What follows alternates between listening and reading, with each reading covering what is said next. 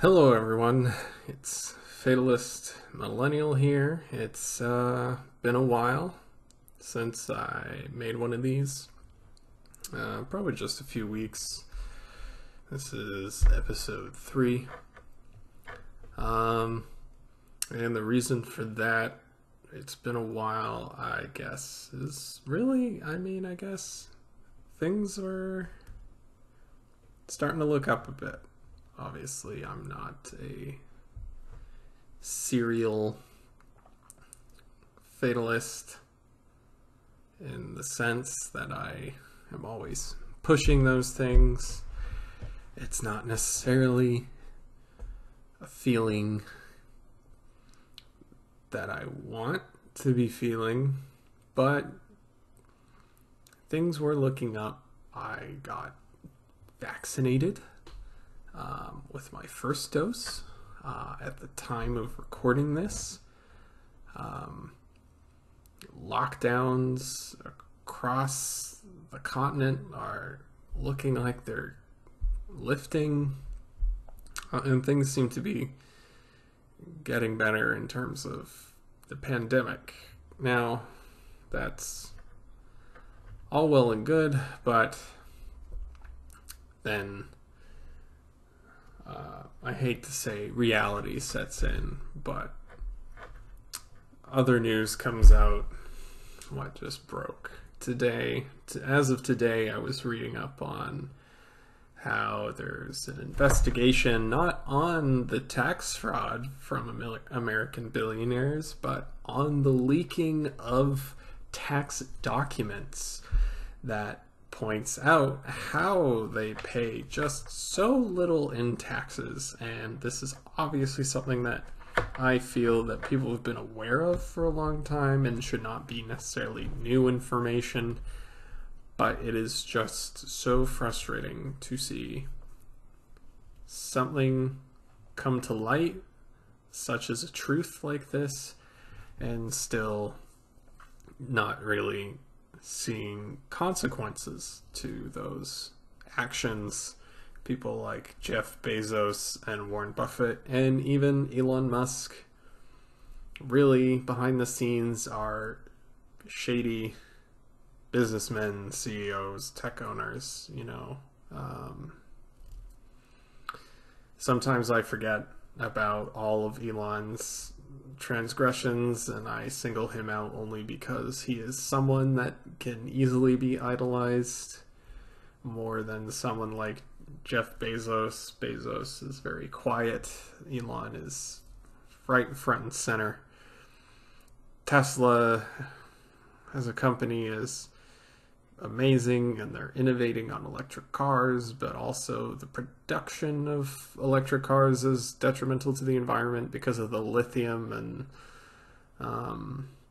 the cobalt mines, and essentially the materials needed to create electric car batteries are not toxic in themselves, but the refinement process is very toxic, and it's sad because I am a millennial, and a lot of millennials, I feel at least, or at least a good chunk of us, and how we're portrayed is we are champions of environmentalism, and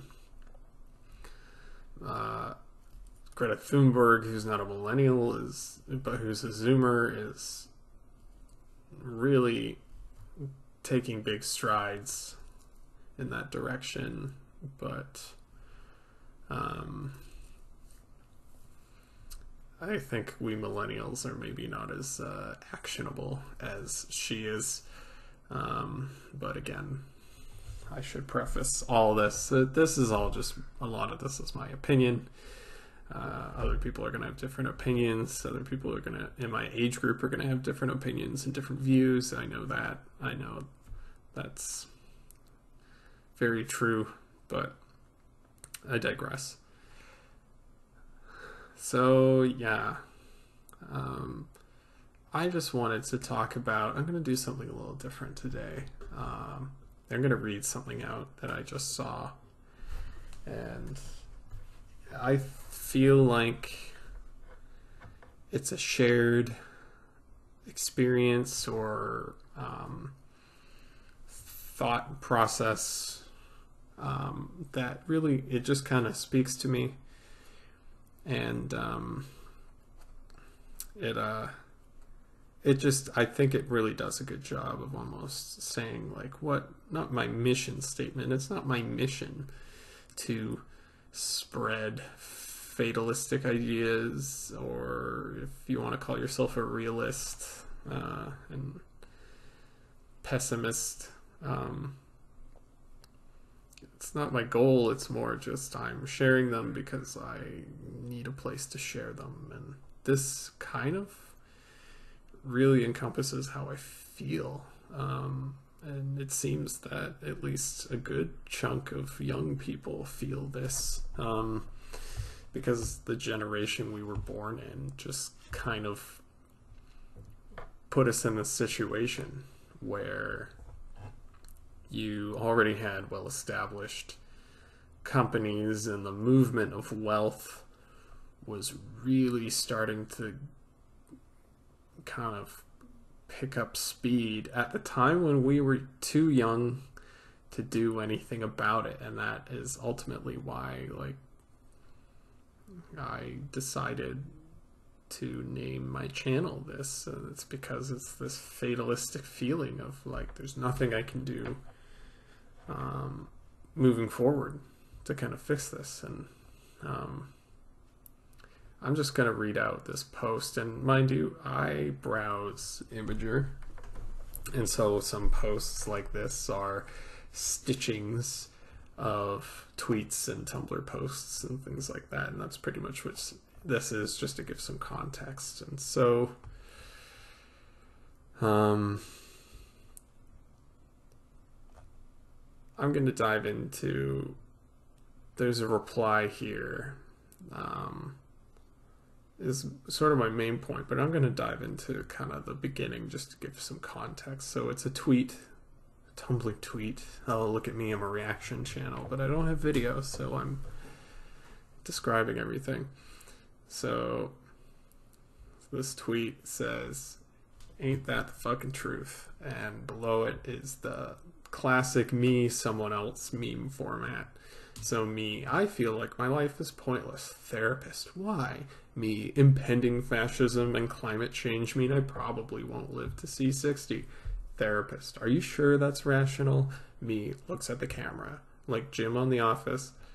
Funny, gave me a chuckle, you know. And this is actually in reply to a post about this point in history sure is a really wild time to be trying to manage mental illness. And that's, yeah, like classic dumb memes shared on Twitter. But I might add that this post was made on the 14th of October 2018. So this is pre-pandemic, which kind of comes in later. And because this was a tweet shared on Tumblr, the first reply from someone by the name of Wolf and the Thorns on Tumblr says, "Honestly, in my work as a therapist, I'm seeing this a lot. And to be honest, I still don't have any satisfactory approach to it. A heavy dose of existentialist create your own purpose, tempered with when the plane's going down, put your own oxygen mask on first. But yeah, there is no ethical way to work on individual emotional distress without acknowledging the systemic, socioeconomic, geopolitical fuckery going on at the moment and the sheer grief that comes with it." I think that does a really good job of explaining the fact that it's not that depression and pessimism, bad self-esteem, poor mental health is all coming in at the woodwork. I think people really seem, especially the older generations, they just think, oh, we're all sad, just stop being so sad. Life's great. You can own a house. No, you can't. Not really. It's the environmental pressures that are on us that are pushing all these things to the surface, and they're really coming out. And I would argue that if we were born 50, 100, maybe 200 years ago, that not as many of us would be suffering from this kind of like ailment, I guess is the best way to put it. None of us would be as depressed. None of us would be as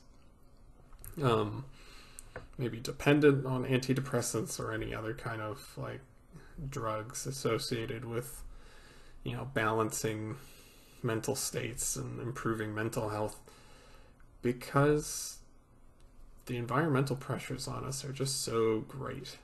I could be wrong. I could be very wrong. Who knows? Maybe the stats show that all the ratios are the same.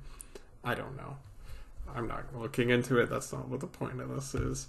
Maybe one day down the line, if I take this way, way, way more seriously, I'll do a lot of like research prep. But it's more just my feelings, my opinions, and everyone's allowed to disagree. I'm not really worried about that.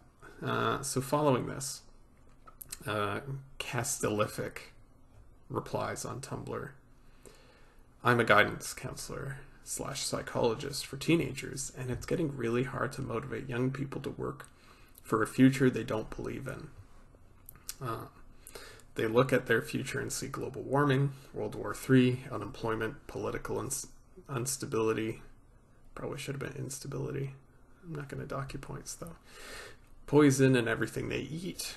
The earth and animals dying all around them. I saw the video where someone was asking French teens in the 50s how they imagined the future would be. The war hadn't been over for long, and yet it was all positive, with like peace and flying cars and such. Then they went and asked the same questions to nowadays teens, and the hell that was depressing. Some still had hope, but it was just that, well, I hope I'll have a nice house and maybe some kids. But there was such a hesitancy to it. Like, they didn't dare to hope too much. People mock Greta Thunberg, but what they don't get is that when she said, "You stole my dreams," it was the truth. Young people don't get to dream like they used to. They don't dream anymore. They grieve all the time that won't be anymore. And that's just so fucking sad. And then a follow-up to this by someone called Oja Majos says, the fact that both the tweet and these reblogs are pre-pandemic makes this post even worse. And it really does. And I agree with that. And I agree with this person's explanation. I personally have dreams and goals. And compared to where even my parents were at the same age,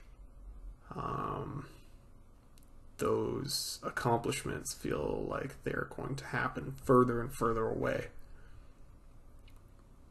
They're always, oh, eventually, oh, eventually, oh, eventually, and never, all right, I'm a millennial. I'm between the ages of like, the elder millennials are almost hitting 40 at this point, but 40 and 20, 23, something like that, depending on who you ask, 20, 24. And I couldn't tell you from my own anecdotal evidence, millennials I know who are older than me don't have houses or land.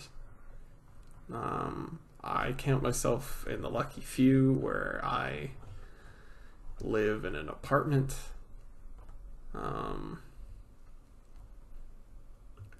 was able to move out. And not everyone even gets to do that anymore, it seems. Everyone's living at home. Unless you have money or come from money, or just worked way harder and got so lucky than anyone else, which is so rare. You don't have it good. And that's I can't disagree that that's where I feel like things are headed. That those dreams and those childhoods that we had are gone. And I think the Gen Zs are feeling it more too. You know, it's, if YouTube was the millennial platform and Vine was kind of this weird transition platform, watching TikToks and Reels and seeing all the young people and the dark humor they make and the types of people and the types of like mental states that people openly express they're in are worse. And social media is doing it to us too, because all you do all day is compare your life to other people's lives, and really all it says is if you're not successful young, then you've failed. But no one should be expected to be that successful young, but B, I as someone who's older, don't feel like I'm going to be successful anytime soon, though, even though it's a more reasonable time. I don't know if in 10 years I'm going to have everything that I want, or if it's all going to come crashing down around me. And to me, for me, as someone who watched a lot of, you know, discovery and environmental shows and programming, and, you know, Einstein predicted this and so predicted that. 2030 and beyond is going to be a scary time, because that's where, you know, things are really going to start ticking away, and the consequences of our decisions for the past 100+ years since the Industrial Revolution are really going to hit us in the face, and if we're not ready for it, and we're not, it doesn't really feel like we are. We have ideas, but on a grand scale, how do you terraform a planet in reverse? How do we take, you know, we have an idea of how we could take Mars and make it livable, because we've been doing the exact same things that we would do there on Earth.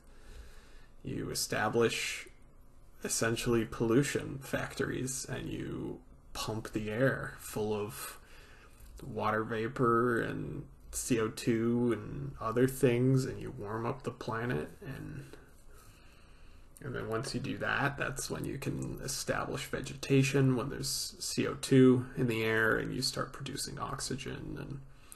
But how do we reverse it? How do we take something like Venus, which is a runaway greenhouse, and it's too hot and too thick and too humid and all these things, and how do we return it to a habitable, life-filled planet, if it ever was one? Who knows? We have no idea, because we can't even step foot on that thing. We sent a probe there and it melted in a minute. So we're and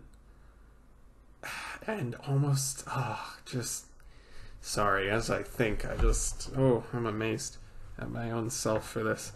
So in the same sense that boomers play the stock market and someone like Elon throwing it back to him, and all these hustles and cash grabs with crypto and the stocks in true boomer fashion, just like the stock market with the current environmental crisis. The boomers, and to an extent the greatest generation before them and the ones that lived through the Depression,